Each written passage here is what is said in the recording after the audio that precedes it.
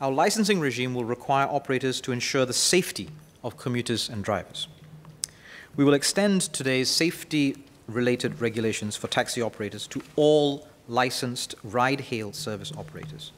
The need for enhanced safety measures is an area that industry stakeholders and members of the public agreed is of critical importance. The bill will give LTA the powers to set safety requirements on licensed operators.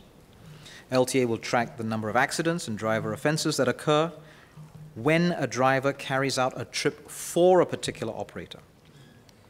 Operators whose drivers have committed too many accidents or offenses can be penalized through regulatory sanctions. This is to ensure that operators play their part to encourage safe driving behavior and reduce driver offenses.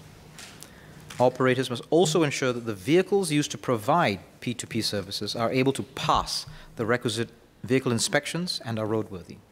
This ensures that operators play their part to keep the vehicles they deploy well-maintained and serviceable for the safety of commuters, drivers, and other road users. The bill also gives LTA powers to issue emergency directives to all P2P operators, including the license-exempt service operators. For example, LTA will be able to prohibit operators from using vehicle models which are found to be defective or those that pose safety risks.